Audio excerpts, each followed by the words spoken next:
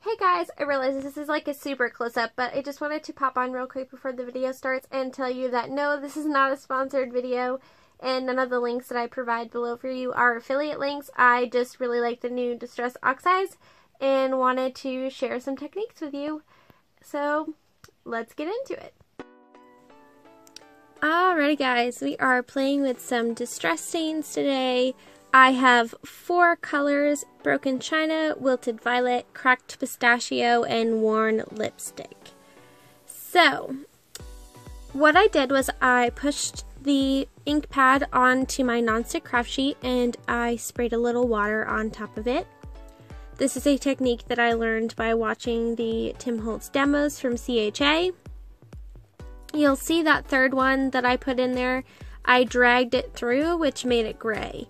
The other ones, you just want to drag it through one color at a time in different spots or push it on the top. Otherwise, you'll mix the colors together and get mud.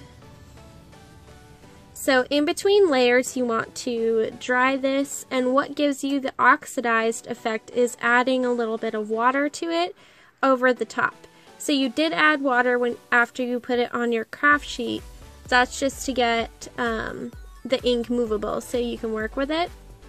And you just want to create little spurts of water over the top during each layer to get that extra oxidized effect. Now you do have to push harder on the Oxide ink pads to get the ink out than you do on a regular ink pad. I don't know why, it might just be the nature of it, but that's something to keep in mind. If you feel like you aren't getting enough ink on your craft sheet, try just pushing on the pad a little harder.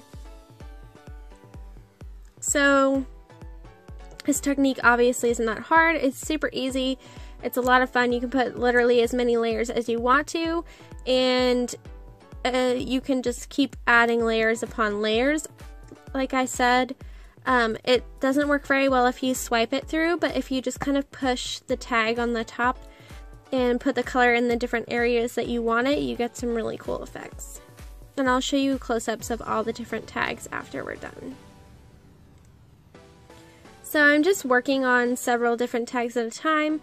Obviously you don't have to work on tags, you can work on something else, but I feel like this is a really easy way to show you guys the different effects and stuff. I have not tried it on Tomoe ribbon paper or anything like that. I have stamped with it on pretty much all of my paper and it works fine, but I haven't tried this particular technique with it.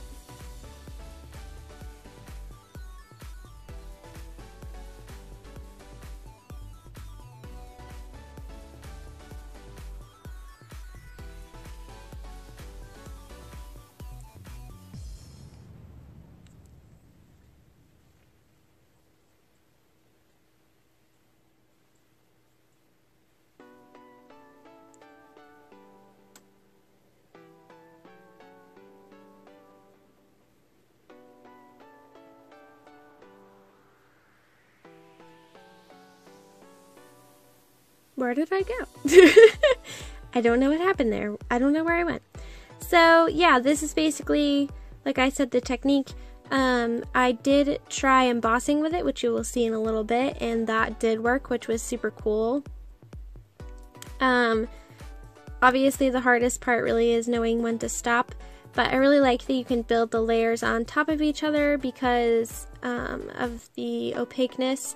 They don't all blend together. You can actually see like the blue on top of the purple and stuff like that. Whereas if you did that with a normal ink pad, it wouldn't look so good because purple is usually darker than the blue. But yeah. So after this, we're gonna make a tag. Make a tag with one of the tags, yeah. But you know what I mean. I put a little too much blue on the craft sheet, so I was just trying to use it up. So my tags ended up more blue than I thought they would, but that's okay. And then here I'm just running the string of the tag through the ink, little bit of ink that's left on my craft sheet just to color it a little bit and give it a little extra oomph.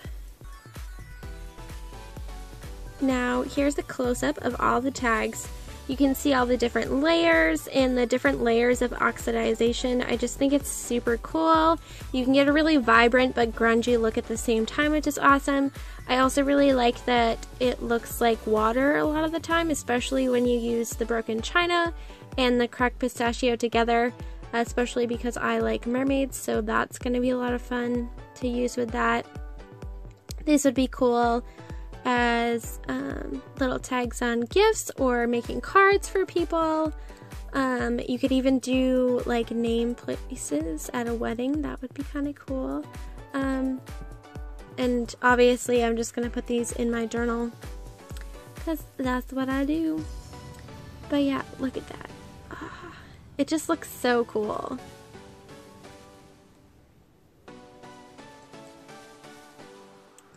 So they run about $5 a pad, but you can get the re-inkers for them. And you get a lot of pigment in each pad. I've never used up a pad of Tim Holtz's that I've had, so I would highly recommend investing in them if you like to play with your inks like this. I only got 4 colors out of the 12 because I'm not super into browns and dark greens, and that's kind of what the rest of them are. I think there was a yellow and an orange as well, so you really can, there's something for everybody. Here is where I tried the embossing, so I noticed that it takes a little while to dry if you're just stamping with them, so I was hoping that I could emboss clear embossing powder over the pink and it would stay pink, and it kind of did. Obviously it looks a little funny because I did it on black, but yeah, it did work, which was super cool. So I just cut that out, that I stamped the Own Your Dreams, and I'm just going to play around with this tag. I try to add some of the ribbon and I add another tag to it. So yeah, I'm just gonna let you guys watch for a little bit and I'll be back.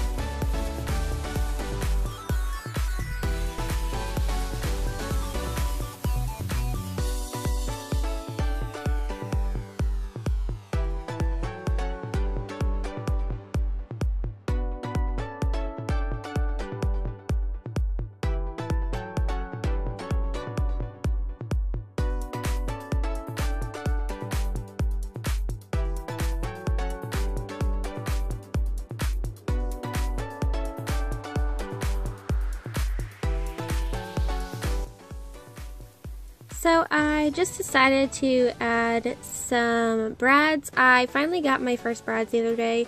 I found them at Michael's. I had never been able to find them there before. I just put packing tape on the back to hold that down. But yeah, so I was super excited, especially when I found these star ones because I love stars. And I decided just to take a little bit of the antique bronze paint from Tim Holtz and color, put some on top of the stars to kind of bronze it up a little, and then I put some tea dye Tim Holtz regular distress stain all around the edges just to give it kind of a more cohesive look. And I decided to add a third star there with another brad and just put the paint over that. So yeah, I hope that you guys found this video helpful. I know obviously I didn't offer a lot of techniques. I'm sure there's more that you can do with the distress stains, but this is just what I've done with it so far. I think they're a lot of fun, and I hope this inspires you to try them out if you have not already and already own them, because I know some of you buy things and then never use them, which is really sad. If you're going to spend the money, you might as well use it, right? So yeah, if you have any questions at all, just go ahead and leave them in the description box below for me. And don't forget to like and subscribe if you have not, so that you don't miss any future videos. And I will catch you guys in my next one. Take care. Bye-bye.